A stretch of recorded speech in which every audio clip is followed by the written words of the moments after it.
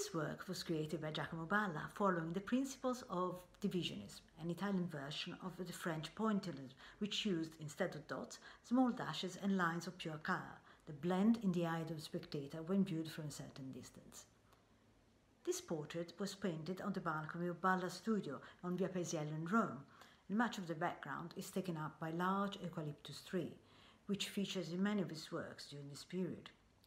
The observation of the tree and the changes of color of the leaves moved by the wind led the artist, after he joined the Futurist movement in 1910, to experiment with more abstract shapes in a series of studies called iridescent interpensations. Also, the metal railings will later reappear in other paintings by the artist. For example, The Girl Running on the Balcony, painted in 1912, where the repetition of the metal bars emphasized the movement of the legs of the girl.